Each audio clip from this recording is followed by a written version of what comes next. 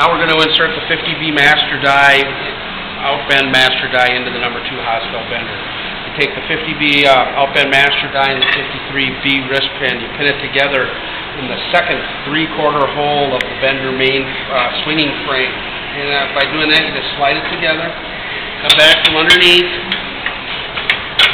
out comes the pin, you slide the pin frames together, then we're going to go back to the 5th 3/4 hole of the main frame, of the bender main frame. We're going to pin it into the first 3/4 hole of the bender swinging frame. Once again, now we have our wrist action.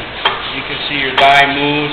The die is actually held in the bender between the swinging frame.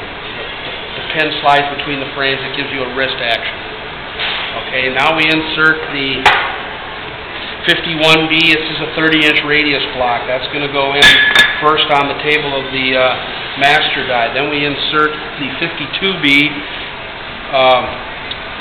outer radius block, which goes on the 20B center pin. Just slide that together like so, and your dies are in the bender. And it's a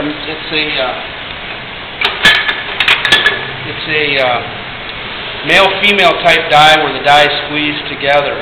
Make sure that your center pin does go all the way through, otherwise your block will tilt and you'll get a bad bend.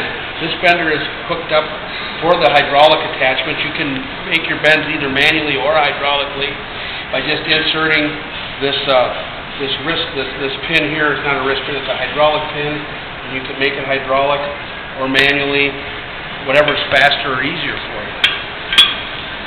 Then we're going to insert our stock. Our stock goes flange-out underneath the 51B block here. It slides right underneath there.